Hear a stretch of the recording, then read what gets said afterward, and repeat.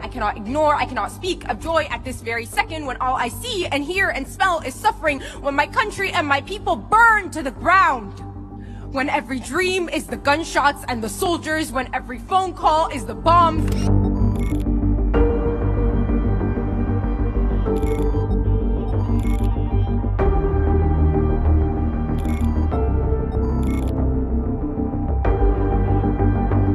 I don't know what to say because I'm tired.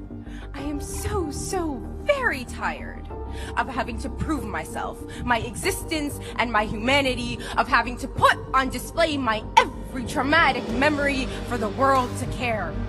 Must I tell you the stories of the pyramids and the legends of the temples?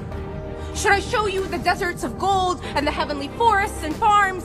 Sensationalize the lions and the camels and the sand dunes? Is it not enough that we are human, that we bleed the same blood? Why are we not enough? Why have we never been enough? It's heartbreaking what is happening in Sudan.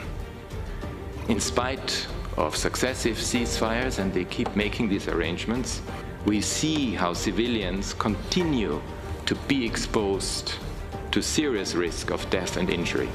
Carrying the legacies of my ancestors and the hopes of future generations, of young Black Muslim women, of the Sudanese people, with the message that we will not surrender, that we will not succumb, that we will not forfeit, that we will continue the fight, that we will live on, that we will survive, and that we will thrive. Inshallah, God willing. Thank you.